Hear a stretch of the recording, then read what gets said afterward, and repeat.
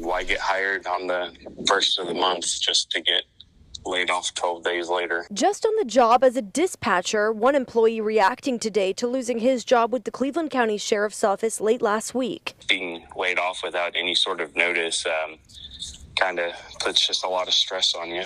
Shock was an understatement. Things seemed fine. It's not something that we were expecting to wake up to on a Friday morning, that's for sure. The dispatcher didn't want their face on camera, but told KOCO the sheriff, undersheriff, and one other person made the call and said the layoffs were because of budgeting issues. I had known, obviously, it's been an ongoing issue for a while now. They say they were aware the sheriff's office was tied up in a budget battle, but didn't think there'd be an impact to jobs. The Cleveland County Sheriff has not returned any requests for comment or confirmed how many employees were laid off.